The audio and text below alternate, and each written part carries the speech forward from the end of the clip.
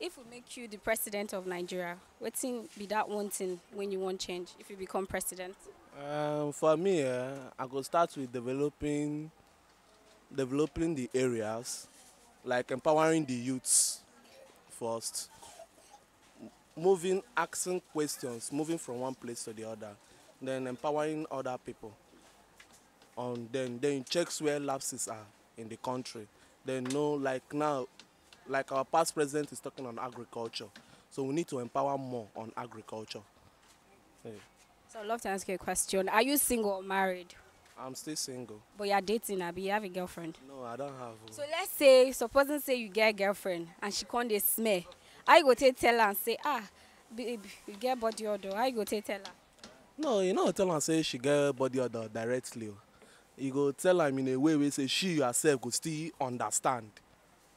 How now? Like if she get odor, you go tell her say, baby, you come, you get wetin I notice about you. Tell her say, baby, try to dey check the kind cream wey they use and the kind this thing. Put more effort on her. So even though sef she no still understand, she go like put pressure for where you dey, make she take understand. Then you tell am directly wetin you mean by that word. You no fit tell am say she get body odor like that because the gas go take beat to am. Thank you very much.